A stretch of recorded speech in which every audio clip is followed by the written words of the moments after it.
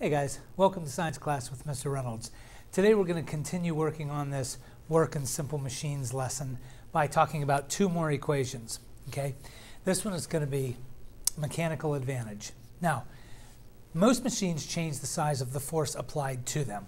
Okay, we need this equation to help us figure this out. The mechanical advantage tells you how many times larger or smaller the output force is than the input force. And this will show you how efficient the machine is, which we're going to get into later. So let's look at it. This is one of those equations that's kind of, once again, counterintuitive. We think in linear terms.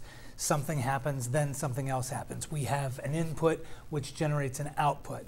But with this, we have to do is just the opposite. So mechanical advantage equals the output force divided by the input force. Looks kind of difficult, but it's really not. I have an example here. So this top one up here, we always need to remember to take in the equation the right-hand side divided by the left-hand side if you're going in order like this.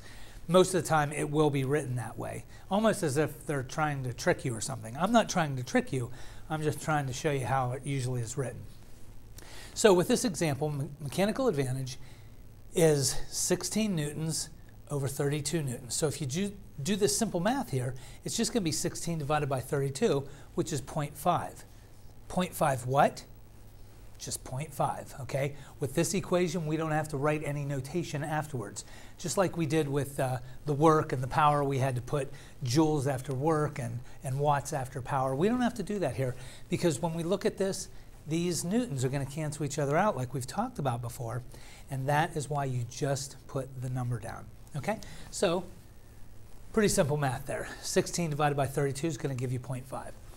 Now what I need you to do is pause the video and write these down. Try to figure them out on your own. You know, you can use your calculator and then start the video back up and I'll double check your answers, make sure everything's okay. All right, so go ahead, pause the video now and we can do this. All right, so we're back. Let's check your answers here. Get out my calculator. And let's see, 360 divided by 90 equals 4. So that's just going to be 4. So 360 divided by 90 equals 4. And that's it. You don't have to put any notation after it. Okay? So let's go with the next one. 104 divided by 8 equals, I hope you got 13 because that's what I got, okay? Next one is going to be 468 divided by 12 equals, yeah, you got it, 39. Okay, so 39. And then the next one, we're going to have 108 divided by 4 equals, that's 27. Okay, so we have all these different numbers. What you need to realize, though, is the higher the number, the more of a mechanical advantage there is. Okay, so of these, 39 is the highest number. So that means it's got the most mechanical advantage. Maybe like a crowbar or something, because a crowbar has a high mechanical advantage. So I hope this was helpful. If you get stuck, just come up with new equations of your own here. Parts of the equation, not the actual equation. I mean like the numbers. So come up with your own numbers and try to figure them out. Have somebody else maybe do it for you. That's cool, all right? So now we're going to move on to the efficiency equation.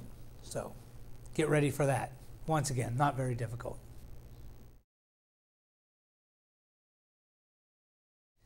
Okay guys, so now we're going to work on efficiency.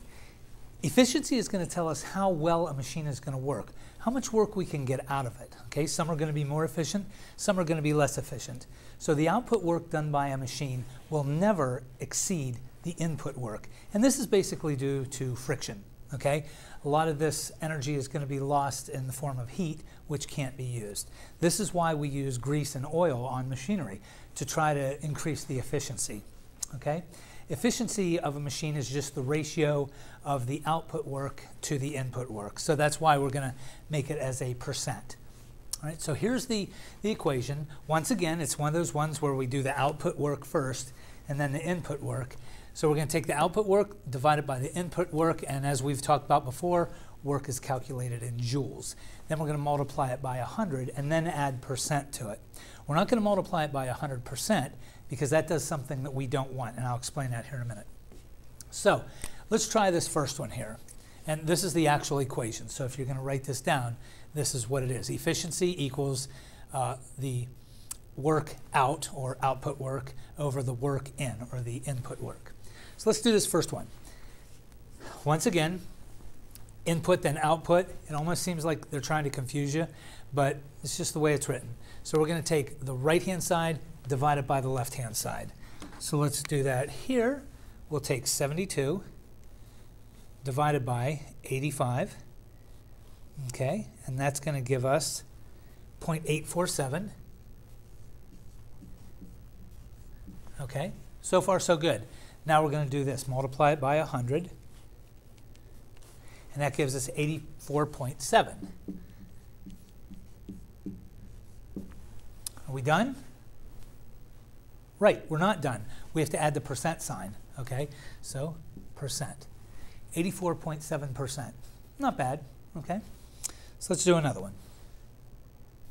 57 divided by 66 equals 0.863. Okay, and then we're going to multiply that by 100, and that's 86.3%. All right, so look at the rest of these. You got 3 more.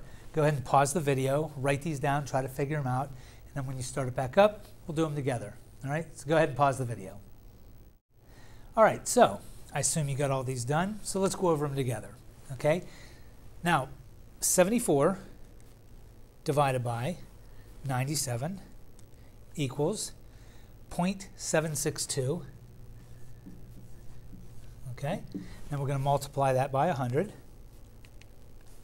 It's 76.2%. Now the reason why we multiply it by 100 and not 100% is if we take 0.762 and multiply it by 100%, what are we going to get? 0.762. So that's why we multiply it by 100 and then put the percentage after it. Okay, with this next one, just looking at those numbers, 43 and you're going to divide by 45, can you think of how it's going to turn out? Do you think it's going to be a high number or a low number? Okay, it's going to be a high number because they're so close. So let's try it out and see what we get. So 43 divided by 45 equals 0.955. Okay, and then we multiply that by 100, and we get 95.5%. Okay, last one. So 21 divided by 27 equals 0.777. Okay, multiply it by 100. I don't even know why I'm using the calculator, it's obvious. So it's 77.7%. But I use the calculator for each one of them, just like I expect you to use the calculator for each of them. Even though you might know it, double check it with the calculator because you don't want to get a wrong answer. You know, mistakes happen, I understand that. So just double check it with the calculator. Okay, so this is just the efficiency equation. Not too bad, okay? Once you get through it and you figure this stuff out and you've walked through it a couple times, you're going to do fine, okay? So thanks for coming. See you next time.